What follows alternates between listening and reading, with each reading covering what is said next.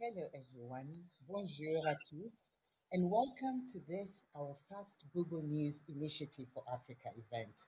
We are delighted that so many of you are able to join us all over the continent. We will be coming together at the same time every day of this week for an exciting program of talks, workshops, and Q&As all about the news industry in Africa. The Google News Initiative is Google's effort to support news publishers in the digital world. We have been working with journalists and news execs in the region for several years, and we are so happy to be increasing the scope of training available, and that's what we want to share with you here today. Before I forget, please make sure you are using the hashtag GNI Africa at Google for Africa.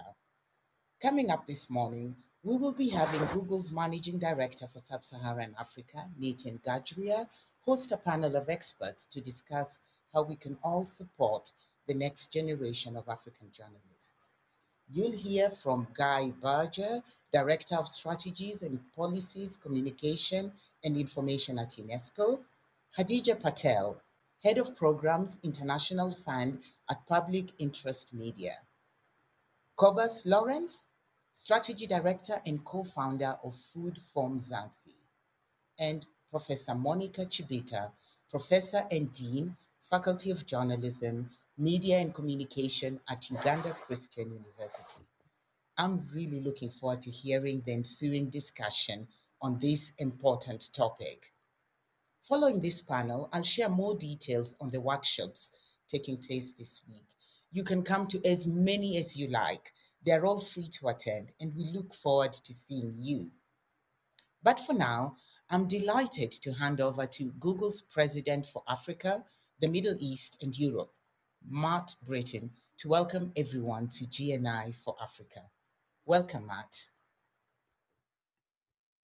Welcome to the Google News Initiative for Africa. Years ago, I sat in a dark tin shack in Soweto and I watched children learning languages and discussing the news. Their faces were lighting up around a few smartphones and tablets. And lighting up people with knowledge, information and inspiration, that's at the heart of what news organisations do. As a former publisher, I know that firsthand. So I'm really delighted to welcome all of you today to look at what more we can do at this critical time. It's an absolute honour to bring news organisations from across the spectrum together, from national and local to digital and print, all in this virtual event. There's no doubt that the last 18 months have been incredibly challenging for news organisations too, both in Africa and across the world. The pandemic has changed the way people interact with news, and it's accelerated that shift to digital. But at the same time, it has reinforced how vital your role is. There's never been a time when access to good quality journalism has been more important. And to help the public stay up to date with what's going on, to make informed choices for themselves and their families, it's really vital. At Google, we're hugely optimistic about the future of the African news ecosystem, and we're committed to supporting it and doing everything that we can to help you adapt and ultimately to thrive in this new digital world. Working with UNESCO today, we are announcing a UNESCO Global Initiative for Excellence in Journalism Education. This programme will seek to establish, to define and to implement the local definition of excellence in journalism. We'll work with 100 different journalism schools and shape the training of 4,000 journalists. I'm so looking forward to seeing this in action. And I'm really delighted the UNESCO Global Initiative is joining the roster of other programmes supporting journalism right across Africa. As you may know, we've now held 2 rounds of our Innovation Challenge in the region. They've funded 43 projects in 18 countries. I've been incredibly inspired by the way diverse African news organisations have embraced the move to digital and are amplifying African voices in a new way. Organisations like Pulse in Nigeria, who have used new digital formats to engage a mass youth audience. Pulse is leading the way, using formats like explainers to provide additional and very much needed context to the flow of information. As a publication, they're constantly innovating. They're working with the audience, they're trying to engage, to understand what they want to get out of their news. Another amazing example of this is Food for Mzansi in South Africa, who believe that no story is too small or insignificant to hear about. They built this amazing network of citizen journalists in the most remote rural regions of the country and encouraged them to understand how news gathering works and the value of quality journalism. In doing so, they were able to tell stories that otherwise would never have been heard and picked up multiple industry awards along the way. I am delighted that both Pulse and Food for Mzansi are joining us this week, along with many other exemplary news organisations. In the next few days, we'll also introduce you to some other ways we're supporting news organisations and journalism in Africa. You'll hear from our News Lab team, who have already trained 11,400 journalists across the continent on advanced reporting and verification skills. And our Digital Growth Programme and News Consumer Insights teams will tell you more about our training in topics such as reader revenue and audience engagement following our pilot programme in Nigeria last year. I can't wait to share it all with you. So thank you. Thank you all for being here and for making everything possible. I hope this week is useful and enjoyable, and we look forward to working with you to bring more African stories to readers everywhere. Le yindlela yam, olu luhambo lwam. Xa sibambisene singenza ngcono, sibambisane ngesebe lothando. Isandla sihlambe sinye ndiyakholwa. We want to give rural communities the word, the opportunity to tell their stories in a way that only they can. How's the market going? It's going well. Food for Mzansi, at its core, is an agricultural news publication. Our mission is to tell the untold stories of South African agriculture. And that mission has made Food for Mzansi become a bit of a movement in the South African context. Agriculture in South Africa is a very easy stereotype to use to divide people. But we spotted in agriculture the potential for something to unite South Africans. Most people consume news, and their idea of news is it's only news when it's dead or when it's bleeding. Food for Mzansi has become a bit of a revolution, proving that often good news or news with a smile can sell.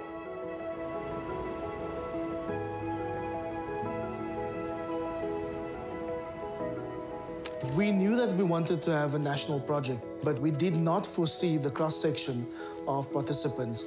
The aim of the Citizen Journalism Project was to, number one, empower and also develop. It puts people at the heart of the community to tell their stories.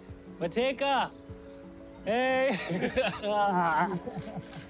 Pateka was one of the first that applied. She had a passion for storytelling, for talking about issues that plague her community. Khadija is the largest township in Cape Town. It has a very high entrepreneurial spirit. When you are a content producer, the main aim is for you to understand the people's needs. I've been wanting my stories to be heard. So I grabbed the opportunity because I know that I can tell stories, but I needed basics. Understanding that there are different types of storytelling, different media platforms to tell your stories to, that you can even maybe create your own platform. The Google News Initiative Fund helped us with this project by backing us financially. And really, without their support, we wouldn't have been able to reach all these people within these rural communities. It's very important that we are able to tell our stories in a way that anyone can understand and in a way that is truthful. It has empowered me to empower others. It is not the easiest thing selling hope. It's not the easiest thing selling a primary black audience to advertisers. I don't think our work is done, but I definitely feel like we've made a dent in it. We break barriers for black women in agriculture, for people who look like me. The unknown heroes now are known through this platform and website. Citizen journalists are literally at the center of the community. They make sure that these stories in these rural areas are really told on a national platform. That is why this program is so important in South Africa.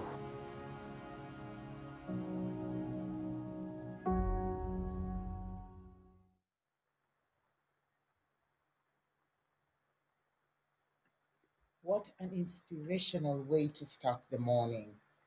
You can hear more about this from Kobus, who's on our panel. As Matt mentioned, we are thrilled to be launching this important initiative with UNESCO, To discuss that and other ways in which we can support the next generation of African journalists, please welcome Nitin Gajria, Google's Managing Director for Sub-Saharan Africa, and our panel of experts. You're very welcome, Nitin.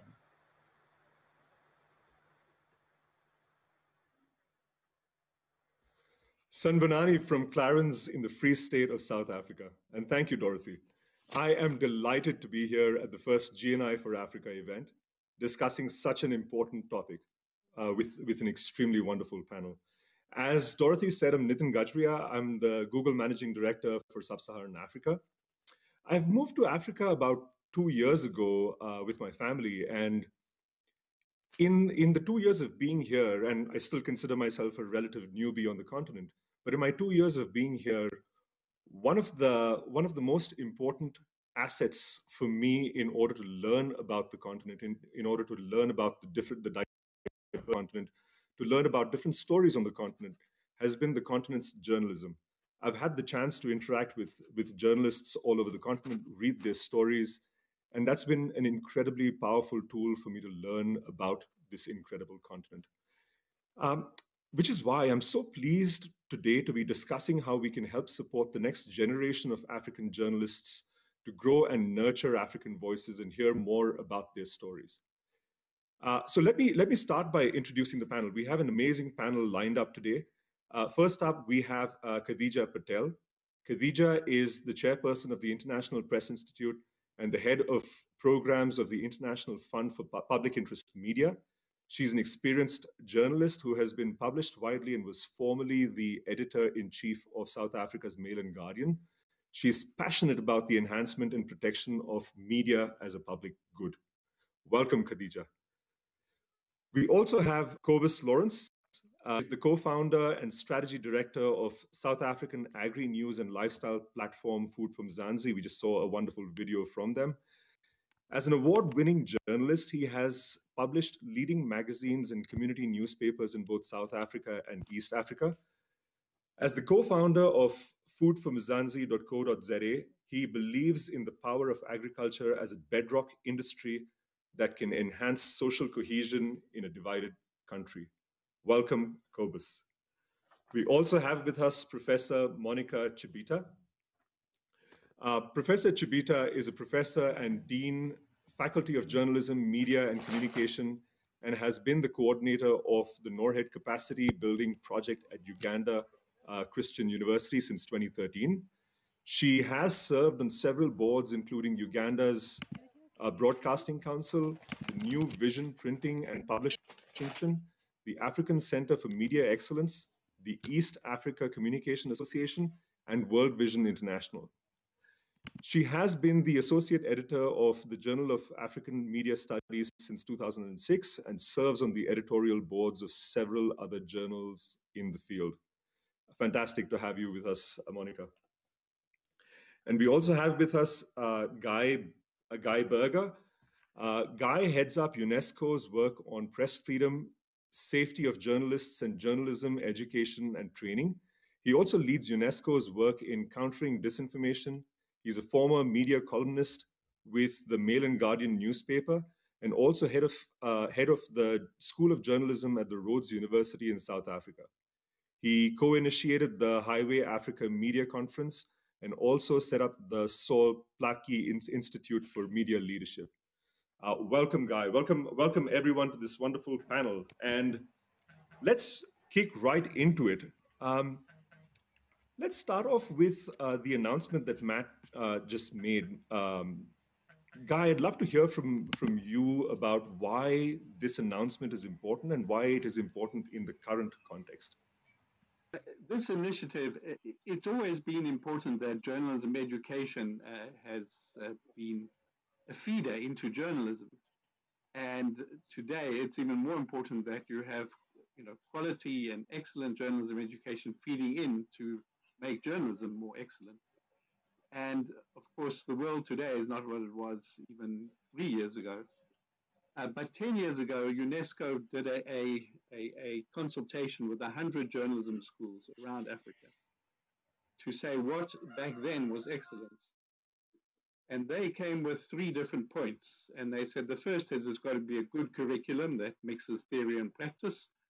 Second, it's got to have connections. A journalism school should be connected to the media, and it should be connected to the rest of the society, the communities, and so on. And then the third thing was they said a good journalism school, an excellent school, should be forward-looking. So now, to what extent have these changed? To what extent have these been subjected to stress and tension over the years? So, for example, we could say that when we looked back in 10 years ago, we said that there was too much theory and too little practice in the journalism schools. And so excellence meant that the journalism schools should have more practice. And probably today people would say that's the same. But the question is, what kind of practice today? So with this Google News initiative, we're going to consult the journalism schools and say, so today, of course, the kind of practice journalists need today, much more than they needed before, is how to verify content, because there's so much content that is fabricated or unreliable or gossip today. So, that's one new thing that needs to be done in terms of practice. But what about other things like producing journalism? Should journalism schools be telling or training journalism students how to do video through TikTok dances that can tell a story, a journalistic story that's fair, that's verified, that's communicative? Should journalism students and young journalists today understand more than ever the economics of journalism, because there's such a crisis of funding journalism in this new environment? So these are the kind of things we want to come out with this project. What does it mean to be excellent in journalism education today? And then after consulting these 100 journalism schools across the continent, we'll ask them to say, how do they match up against these criteria of excellence? And the top 10 who come with a proposal to be closer to excellence will get a grant to move forward in that regard. So that's why this thing's important, because it can make a difference to the survival and the excellence of journalism and the role of journalism in Africa today. Thanks for that, Guy. Let me switch over to Monica. Monica, Guy touches upon an important topic of changing behaviors as far as the format in which content is consumed today, especially among young people.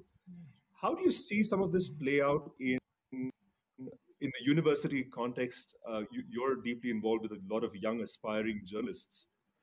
How do you see some of this changes in content consumption behaviors playing out for aspiring journalists? So our university has been running a newspaper, a print newspaper called The Standard. And we used to print 3,000 copies for distribution to all students and staff and the community around us. Right now, about 85% of those copies are just not touched by anyone, even if you make them available.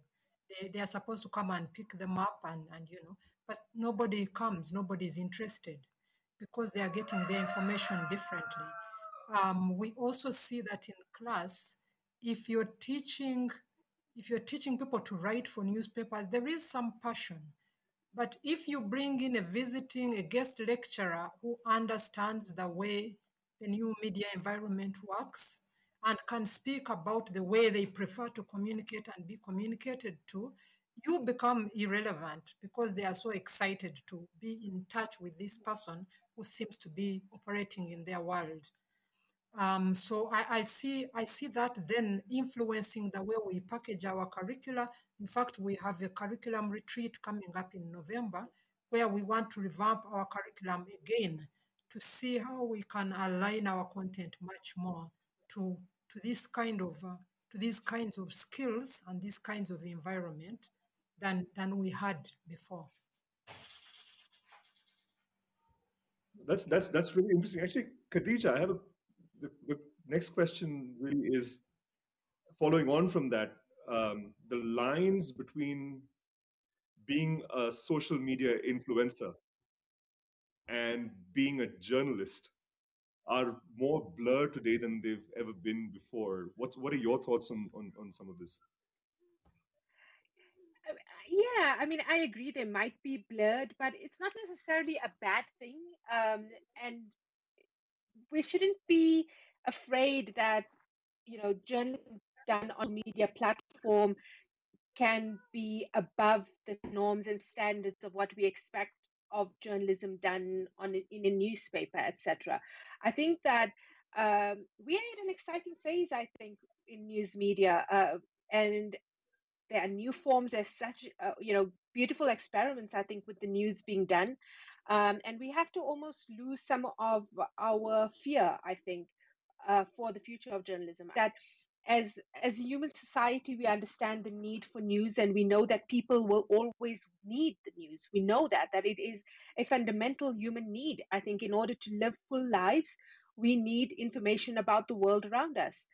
And though the forms of the way people access that information changes drastically, and certainly the way my 21-year-old sister accesses the news, which she says completely through Snapchat, which worries me a great deal, is very much different to the way I access news.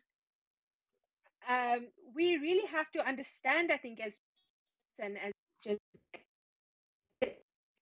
media development, how best to create news products that are accessible to people, because we can have the most beautifully written story, but if no one is reading it, it's just an exercise in vanity. So we have to constantly, and I think that this is an opportunity for us. The moment that we're in, the profound crisis news media is in around the world, is an opportunity for us to assess how best do we create product for particularly young people. I think it's quite exciting. Thank you. Sorry, Kobus, I want to come to you. In your journey with Food from Zanzi, which is really sort of built through community journalists. How has some of this played out in your journey with Food from Zanzi? Yes, I definitely want to agree with Khadija there. We are in a really exciting space. And for us, I think we've seen the benefit of diversity play out, on a number of different levels. For us, it's about representation, allowing people and inviting people to tell their own stories. And from representation, you get relevance, so more people find you credible and relevant to their lives.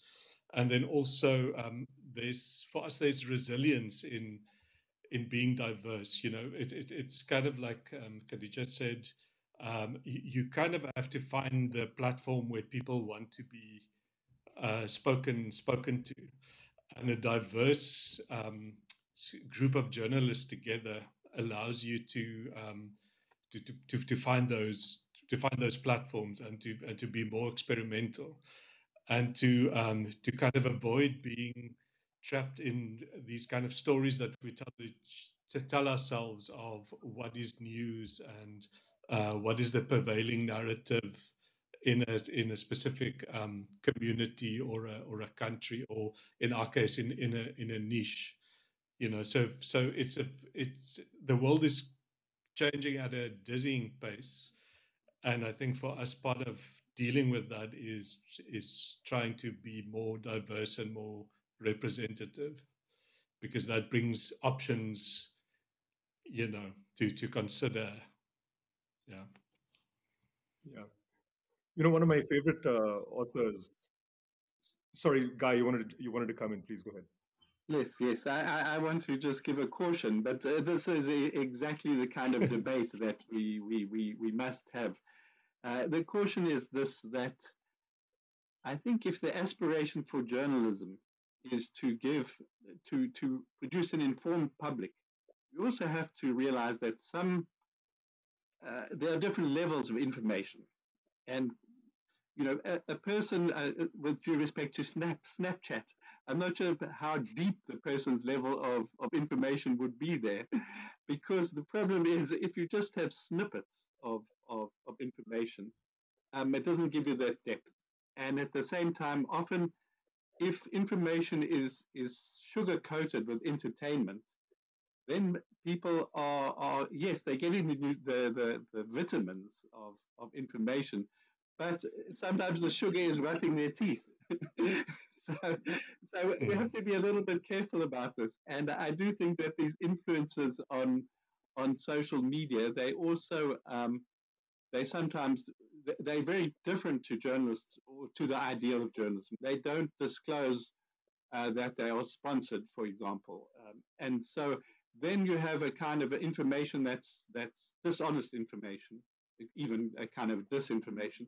So much as we have to explore these more formats, this is the challenge. If you want to keep journalism in the new formats, you've got to figure out what is the trade-off, and at what point does it mean that the journalism actually loses.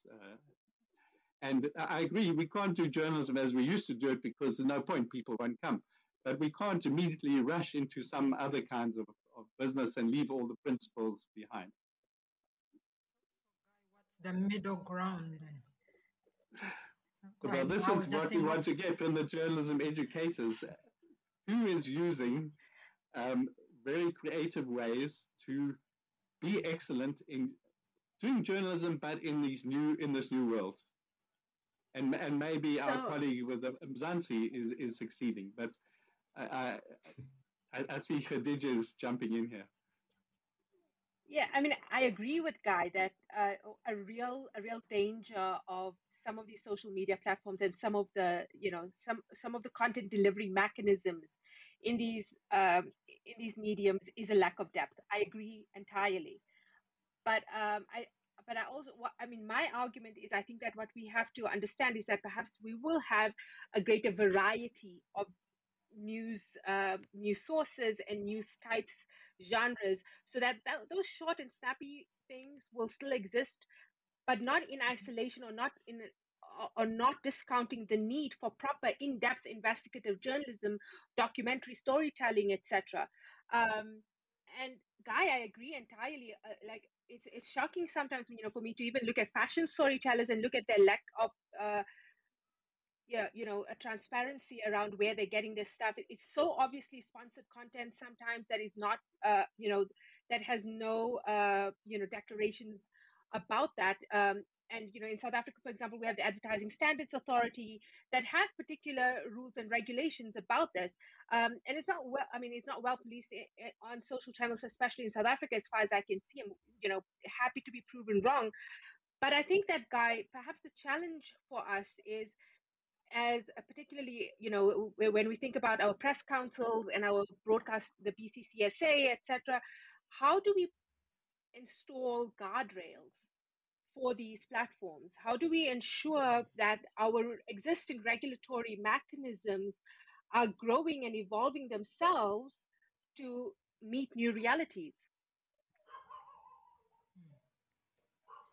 This is a fantastic debate, and I think we could go on go a little bit deeper in this. There are two sort of branches of this conversation. There was a mention of stories, diversity in the narratives, and that sort of reminded me of one of my favorite ever, Nigerian author Chimamanda. She often talks about the danger of a single story, right? And Kobus, you touched upon sort of that diversity of voices in storytelling. I'm curious, and maybe I'll go to you first, Monica, on this one. What current state of diversity in journalism, and what is it that we need to do to make sure there are more diverse voices, there are more stories from different parts of Africa that we will hear as we sort of see more and more young journalists come into the profession? Yeah. So I'm going to sound a little bit like a dinosaur here, but I think one of the things that seem to be nibbling away at diversity is the youth demographic bulge in a number of countries in Africa. And so you have the youth kind of taking over the news space.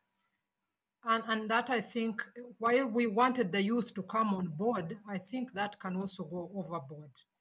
The other thing, of course, is the linguistic diversity and the fact that not all of it can be represented for commercial reasons. Guy knows this is a favorite subject of mine. And then, of course, we have cultural constraints on certain types of diversity. So there are some subjects that are not discussed in public and so on. And sometimes then the regulation clamps down on those. So that those are some of the areas where diversity seems to be suffering, and probably where regulation needs to pay a little bit more attention to ensure that we have as many people heard as possible so that we can have a complete picture.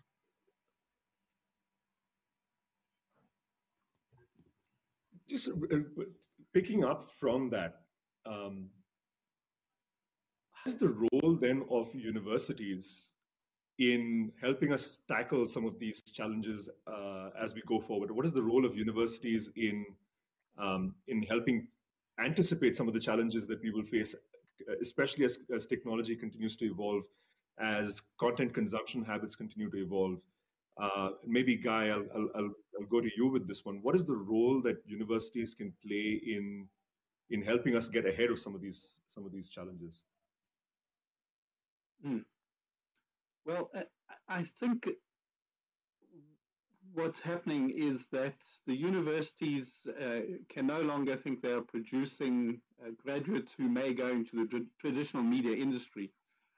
So the question then is, how can graduates take some of these principles of ethics and apply them, even if they go into public relations, or if they go into social media and become storytellers like that, or if they work for an NGO.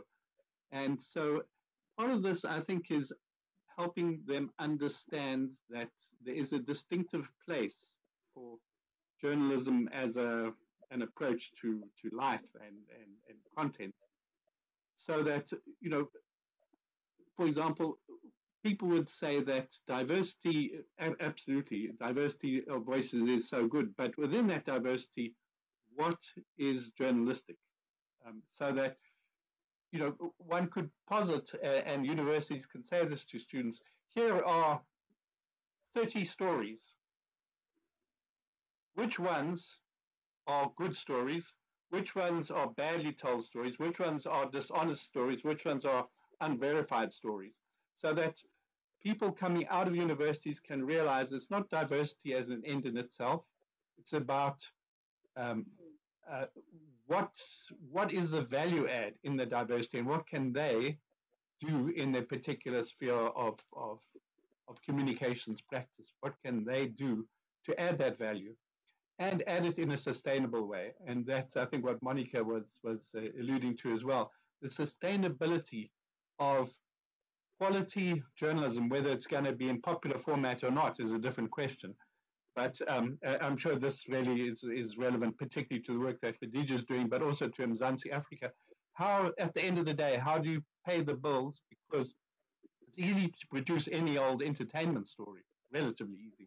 But if you're going to try and do reporting and verification and figure out the complexities of public interest and fend off the pressures of those who don't want you to bring information to light, this is a different ballgame. And so even if you're an individual, but if you're an institution, it's a bit stronger. But how are you going to deal with that? And I think this is where universities can really get young people to understand that the world is about negotiation. You learn all these fine things. You're going to be faced with a lot of challenges where these will be put under stress and compromise. How are you going to try and stick to them in a sustainable way? Fantastic. I'm gonna cut to a comment from one of the viewers. I'm just going to read the comment out. It's and I'd love for some reactions from across the panel on this comment. This is from Falgona. I hope I'm pronouncing that correctly, from Nairobi. And I'll read it out aloud. My comment is that we must protect journalism as a profession and not take citizen journalism as journalism. Even visiting speakers might not be journalists, as we have influencers as news anchors. I think we as journalists should consider using citizen journalism to get deeper meaning into reporting in terms of analysis and use it for advocacy and policy views to educate and inform. My submission is that citizen journalism complements our work but does not replace it. Would love to get some reactions from across the panel. Maybe we'll start with you, Kobus, given your work with Food for Mzansi and the importance of citizen journalism there. Yeah, I completely agree. I think citizen journalism is a way of spreading the net and getting getting a diversity of information, and also practically speaking for us is just being able to reach further and to get to places that the budget just doesn't allow. So, but it's never like an end in its own. It's an input to the journalistic process. So I completely agree. But I do believe that it's a powerful tool to get more inputs into a newsroom than just whoever is lucky enough to be on staff. Yeah. Any other reactions to this point about citizen journalism, Khadija? It's an interesting point. I think that for me, just picking up on the media sustainability issue, against this is that the recognition of the profound crisis news media is in, particularly in the so-called global south. And I therefore, I had a conversation with some philanthropists in South Africa several months ago, who had thought about putting in a new program to create a new cohort of citizen journalists in rural South Africa.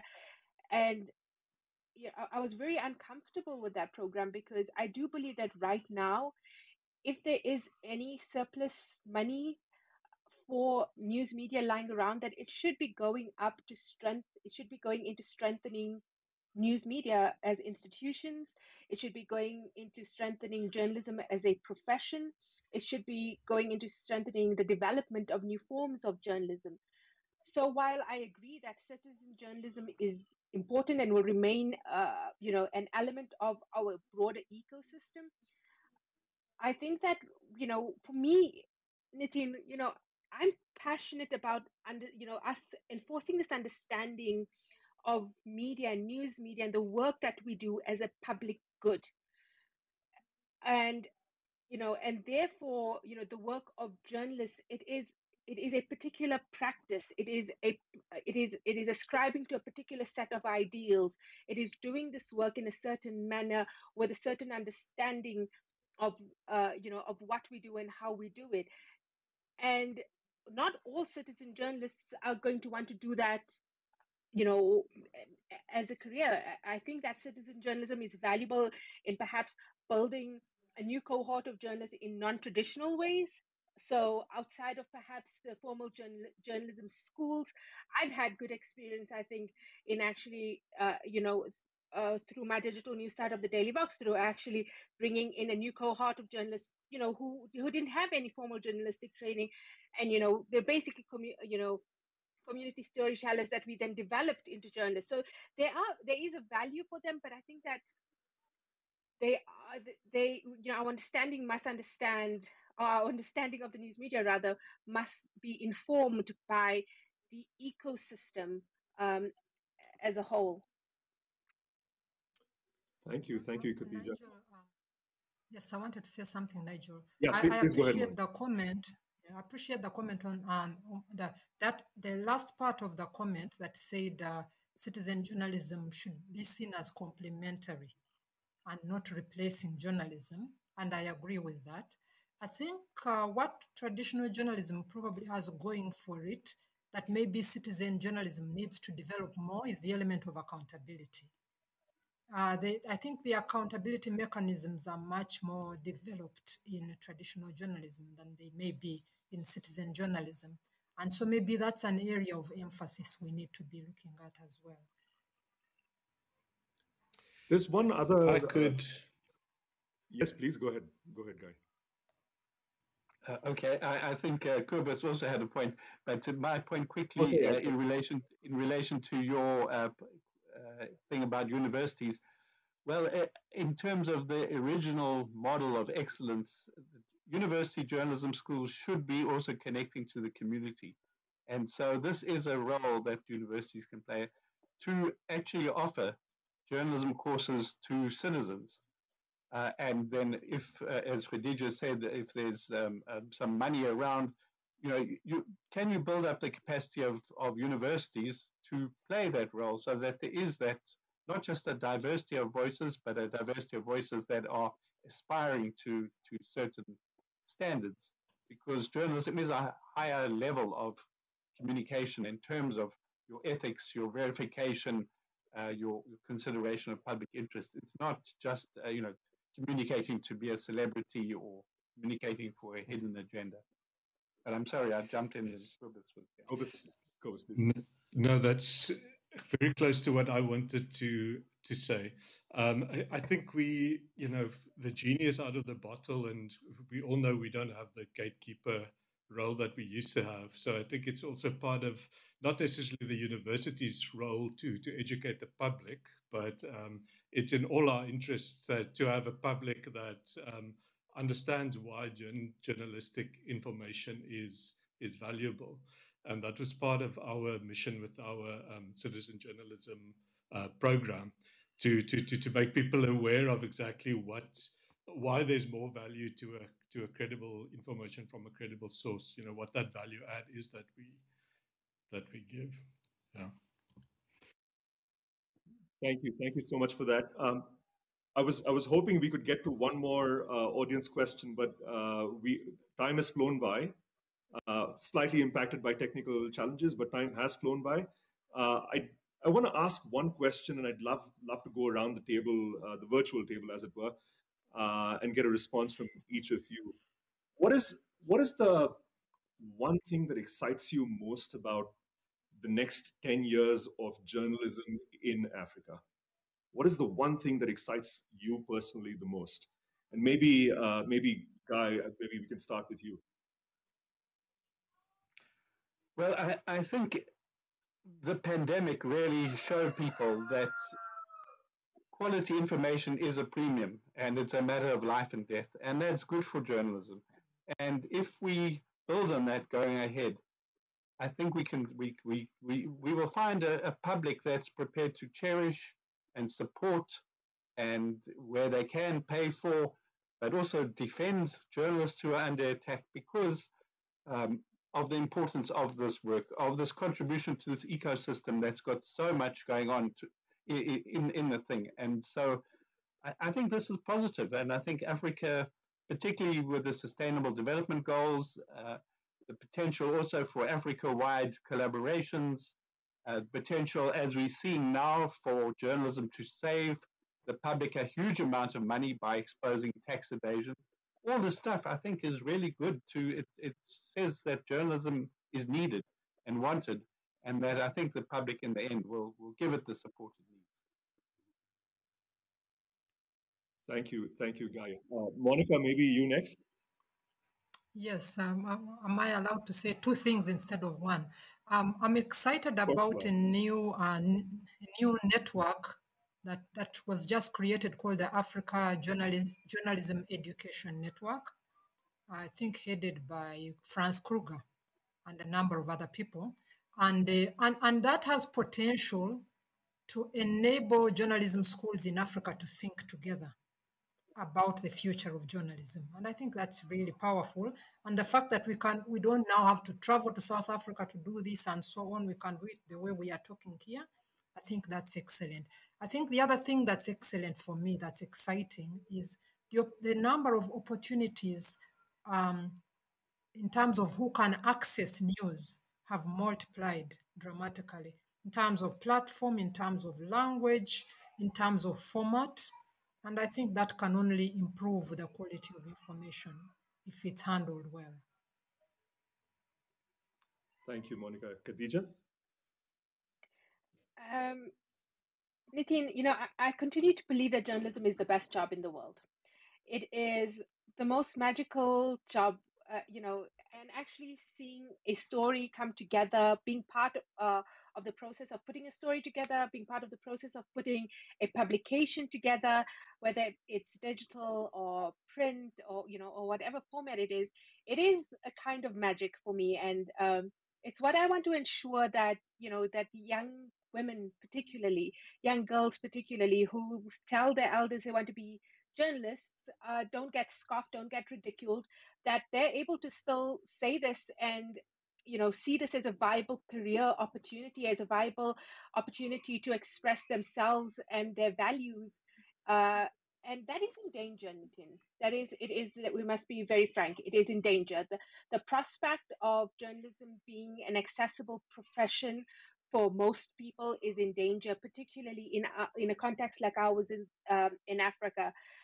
And for me, though that I don't want to sound alarmist in it, because it is alarming, but I think that there is also a lot of hidden opportunity in that. And that is what excites me. It is the recognition of how bad things are, and the opportunity that that may bring for us to think about new forms of journalism, new audience strategies, the whole, just rethinking also the roles that we need in a newsroom. It's really, really exciting. Fantastic, thank you. Kobus, what about you? I'm very excited about, there's a lot of energy in this digital news startup space in South Africa, and I think probably in the rest of Africa as well. People finding ways of sharing, doing journalism differently, pushing against different kind of boundaries that have kept us, sort of constricted us up till now. So it's an exciting space to be in, and I think we're going to see different quality, a different kind of quality platform emerging. Fantastic. Guy, Monica, Khadija, Kobus, thank you so much for spending your time this morning with us. We've only just scratched the surface with some of this discussion, but clearly there's a lot of rich, meaningful debate and discussion to be had about the future of journalism and how we can continue to play a role in evolving the profession, in making sure we're protecting the ideals of journalism as we move forward. Thank you so much once again for being with us this morning. You've been extremely gracious panelists. Thank you so much. And with that, let me hand this back over to Dorothy.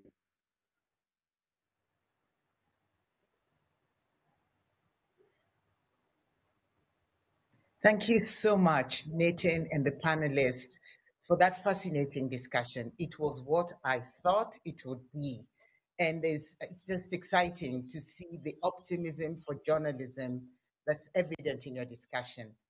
Apologies to everyone for the technical difficulties at the beginning of the panel, just beyond our control.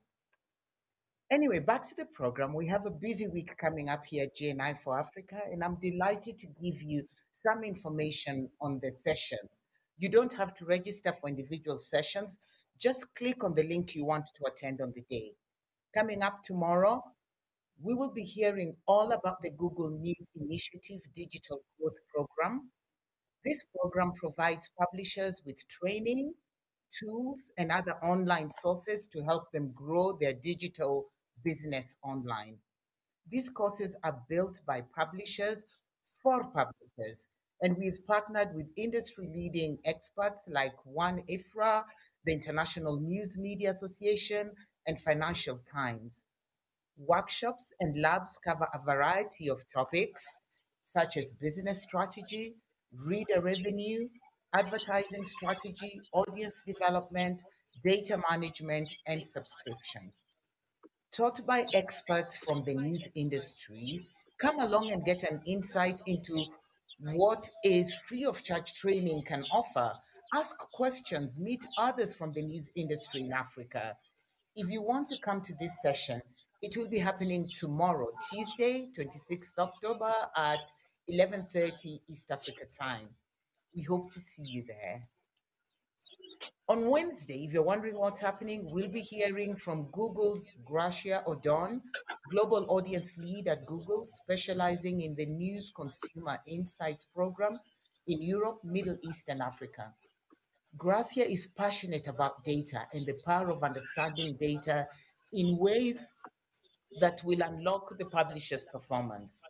News Consumer Insights provide actionable recommendations about reader engagement, reader revenue based on your Google Analytics data. The aim of this program is to help you identify the reader funnel opportunities that can help increase reader engagement and reader revenue.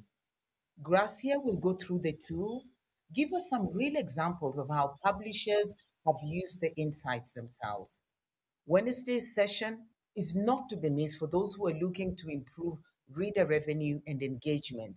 So we hope to see you back then on Wednesday at 11:30 East African time. Wondering what's happening on Thursday? We will turn our attention to journalists, journalism students, media entrepreneurs, startups who are responsible for crafting the stories we all read. We will be joined by Kenneth Kiunga, Google News Lab Teaching Fellow for Africa. Having spent over a decade working in the media industry, Ken will give us an overview of the News Lab and introduce us to training tracks the program provides as part of Google News Initiative's mission to drive innovation in journalism. The News Lab training showcases a wide range of digital tools offered by Google and other open source providers that are available to those working in journalism to empower newsroom to find, verify, and tell stories. Tools such as advanced search, Google Trends will help journalists quickly and effectively find credible information and insights that are useful for their day-to-day work. Ken's session will sample 2 tracks to give you an opportunity to what the training is about and how it is delivered. We are very excited to bring this popular training to GNI for Africa, and we really hope to see you on Thursday at 11:30 a.m. East African time. You can also tell others about the training and encourage them to register at the link. And finally, on Friday, we are thrilled to be hosting a panel discussion on how innovation can deepen engagement with journalism in Africa, with some amazing panelists such as Fiona Weeks from Pulse Nigeria, Melissa Mbugua from Africa Podfest. But for now, thank you for joining us for GNI for Africa. And we can't wait to see you every day this week. That will be all for now. Goodbye, Adema, Kwaheri. See you later. Bye-bye.